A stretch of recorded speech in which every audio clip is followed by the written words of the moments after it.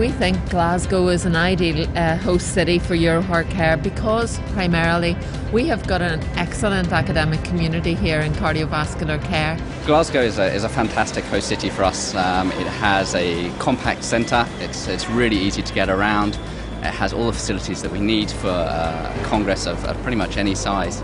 And the main thing is the people are just so friendly. They're just really welcoming group of people to greet us here.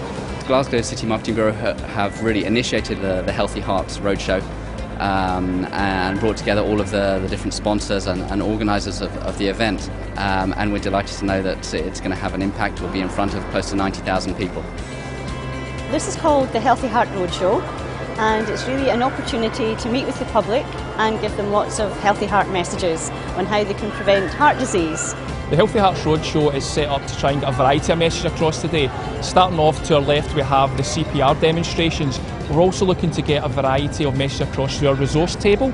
Glasgow City Marketing Bureau has been a key help in helping us to select our public engagement event by supporting us right from day one and being there, say, with a clear channel of communication, linking us in with many partners that we wouldn't usually have access to, supporting us with the location, the setup of the event, and also through social media, how to advertise and promote the event.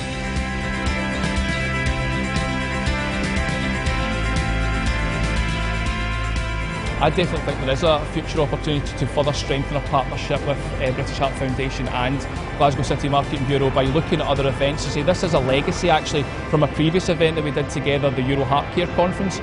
So I definitely think based on the success of today, there is a clear opportunity to look at future events and how we can work closer together in the future.